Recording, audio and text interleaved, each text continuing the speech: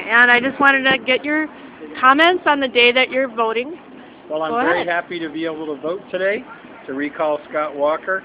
This is not about simple things. It's about the basic idea of democracy of, for, and by the people, and leaders who want to lead us to make decisions of, for, and by the people. It's a great day. Vote early. You got 2 weeks. Get out and get that job done. Cool. So you walked into the city clerk's office and it was like, you said it was like, boom, you're done. Yeah, really I thought they were going to be, it was going to be a line, but they were open and apparently been open for a while, and so it was easy. And you only got 2 choices here. Basically, 2 things to vote for, governor and lieutenant governor.